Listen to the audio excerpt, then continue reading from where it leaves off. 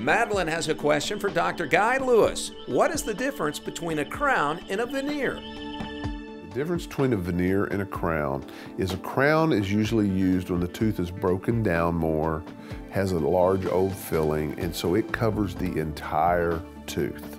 A veneer is used more to change the look of the tooth, but it only goes over the front, maybe wraps in between the teeth, but it doesn't go around to the back side of a tooth.